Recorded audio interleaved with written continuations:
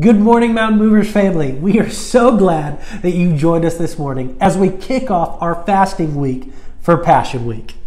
When we look at the events that took place on this day in the timeline of Passion Week, one of the major events that took place during today's time frame was that Jesus went to the temple. Now, the temple was supposed to be a holy place of prayer and worship. And when Jesus arrived, though, he was really disappointed in what the culture had allowed it to become. There were traders and market people buying and selling. It wasn't a sacred place of worship at all.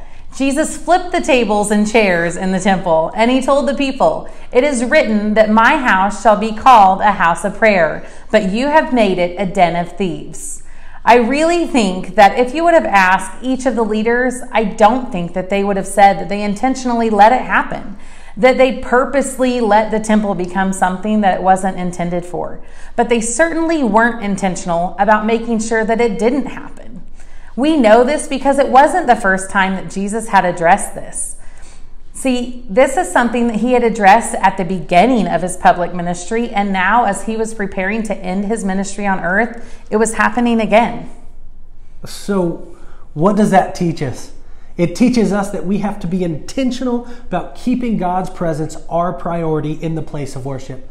It is not something that our culture will accommodate easily and will naturally happen in the world that's so infected with sin. It is something that we have to be intentional about.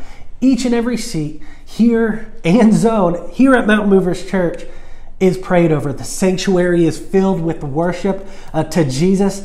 And as we invite his presence in, it is not something that happens accidentally, but something that is vital for us to help reach the lost and hurting for Jesus. Yeah.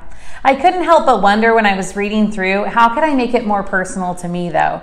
And I thought to myself, what would Jesus's reaction be if he entered our home?